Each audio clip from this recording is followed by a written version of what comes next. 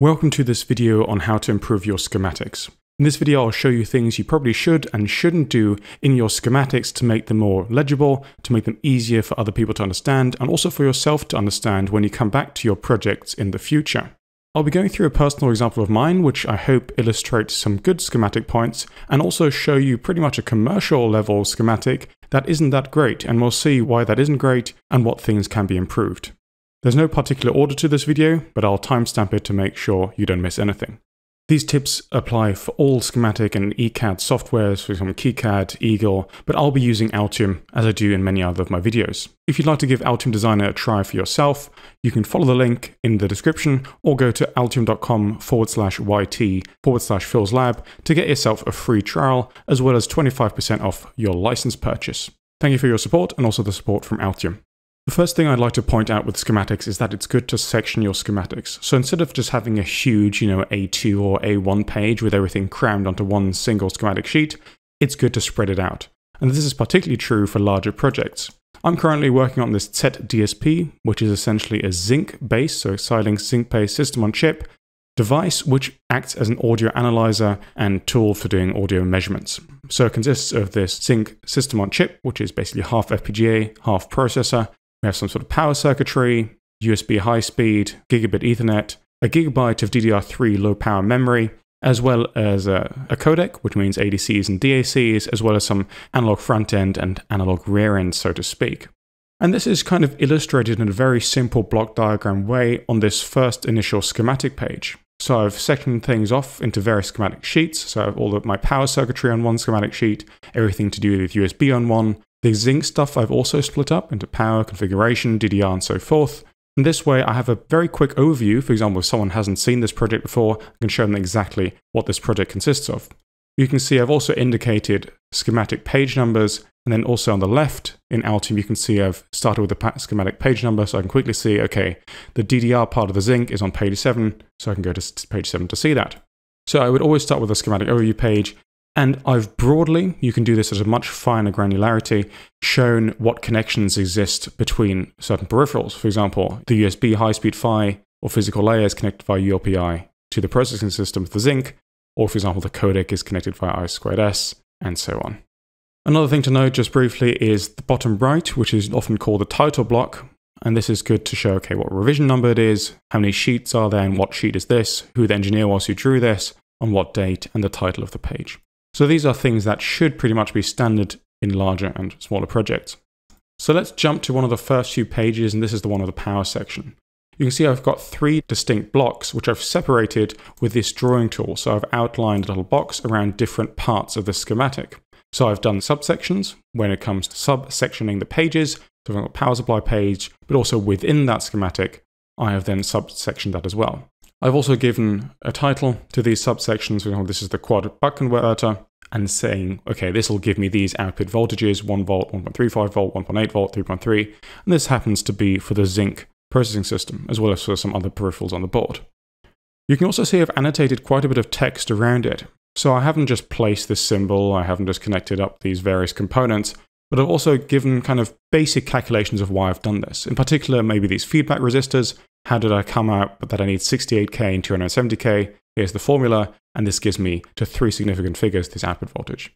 Also saying what feedback voltage there is, and so forth. And a lot of this stuff I've extracted, of course, from the datasheet of this relevant part, but it's nice to just take the essential information and also put that on the schematic, so other people don't have to dig through the datasheet for just brief checks.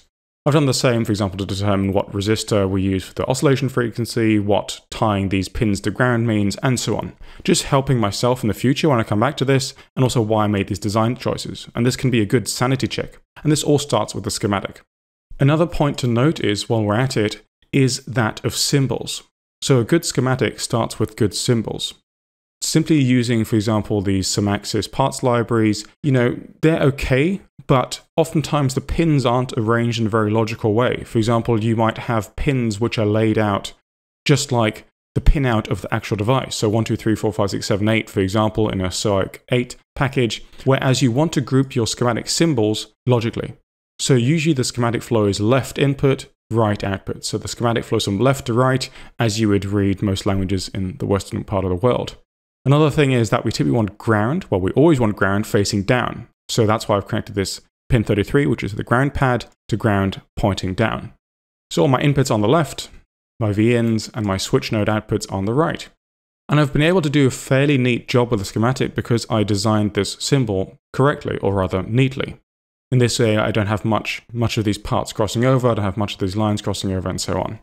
On the point of lines crossing over, you can see here, these junctions aren't that great. If I follow the buck power good signal through this 0 ohm resistor, what does this junction tell us? It looks like it could go up, down, left, or right. So there's an option in Altium Designer to make little hoops, which then indicate that these signal lines are actually then jumped over. The way I do that in Altium Designer is go to Tools, Preferences, and on the schematic general page, find the checkbox that says Display Crossovers, tick that, and then press OK, and you can see this junction style has changed to clearly indicate this is not a connection, but rather we're jumping over this signal into the Enable 1 pin. So I would definitely urge you to turn that on in whatever CAD tool you are using. Let's move on. Remember, this video is not in any particular order, but basically going through the schematic and see what we can find. Later on, we'll look at a schematic which I believe hasn't done a few things right or legibly. The next things are labels. The first thing is I strongly encourage you to label absolutely every single net name. And this is because this will be incredibly useful when it comes to layout and routing.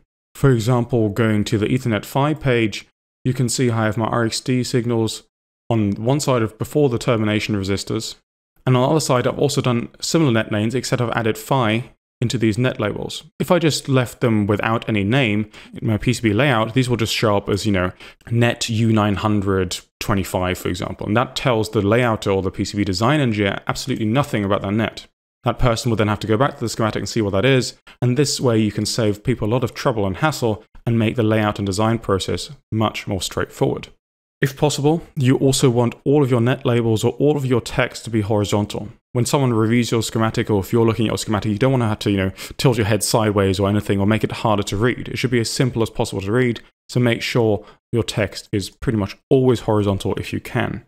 You can also see my power and ground flags, so my plus 1.0 volts, 1.8 volts are all pointing up, and my ground connections are all pointing down. I wouldn't put my ground, for example, like this, and I definitely wouldn't put my ground something like this. It's a good visual method of seeing what voltages are positive, for example, with respect to ground, or negative. Another point when it comes to nodes is that I could have placed, for example, this 1.35 node over like so, but then I have these 4-bar nodes, and these are definitely not a good thing because this node will appear regardless if this pin is connected or not. So if I change my grid, make it slightly smaller, this node still shows up, but this in reality might not be connected. 1.35 volts might not be properly connected to the rest of these net labels, and you cannot see it in this way. Whereas if I move this over, and would have done that same connection, you can see this is clearly disconnected. So that's why you should always use 3 wire junctions at a maximum, never 4. Another thing I see often is overlapping text. So for example, someone might have done a schematic like this, and people think that is perfectly fine. It isn't. You want clearly legible designators as well as component values. And the same thing goes for net labels, right? I don't want to put my net label something like this. This is bad practice and should be avoided. Another point is we definitely want components in the order they appear on the PCB, and we want to already think about that when we're designing the schematic. There's a reason why C1200 is after this resistor divider here. I could have, of course, placed it here, and, functionally that might be the same, or, connection-wise the same. But this indicates to me, or a PCB designer, that you want R1200 and R1201 closer to the V+ pin of this op-amp rather than this capacitor. Where I actually have intended that I want the resistor divider first, essentially feeding through this filter capacitor, and then ending up in my V+ pin. So order does matter in the schematic. You can't just arbitrarily, or you shouldn't arbitrarily just hook things up, and even though the nets might be connected the same, a schematic always conveys a meaning. On the topic of bypass capacitors or decoupling capacitors, you don't want to have these decoupling capacitors, for example, floating somewhere up here, and then getting rid of this. What does this capacitor belong to? I'm drawing my capacitor directly at the relevant power pin of my device. So this might be for this op-amp here, or something far more complicated, for example, this zinc power decoupling over here. Even though, for example, VCC int and VCP int share all of the same power rails, so 1.0 volts, I could have hooked all of these capacitors up together and tied all these pins together. But no, I want my schematic to convey a meaning and be especially useful when it comes to PCB design and layout. I'm also saying, as before, that 308 should be closer to the package than, for example, C304. I want my, for example, high frequency, smaller bypass capacitors to be close to the package, and C304 can be further away. And already in the schematic, I'm conveying this meaning, and I find this an incredibly important thing to do. Another point is schematic coloring, and not all tools might support this. Altium Designer certainly does, and you can give various nets or net groups colors. And then we go over to PCB layout and routing, this will be incredibly helpful. For example, this DDR3 interface over here. I have all my DDR byte lanes, so my data byte lanes, color-coded, so a byte each, or 8 bits. And for example, all my address, command, and control signals in a completely different color. And this will really help when it comes to layout and routing, and you could do that with the Ethernet PHYs or any, for example, buses or signal groups you have.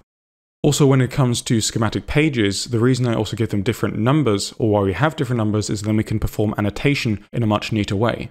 So everything on page 2 will have, for example, 2 starting, so 200, page 3 will be 300, 400, so on. So when I go from PCB design back to the schematic, if I'm looking for R400, all I have to do is go to page 4 because it starts with a 4, and there we go, there's R400. So make sure also when it comes to annotation, you do it per schematic page and start in the hundreds or thousands, of course, depending on how many components you have.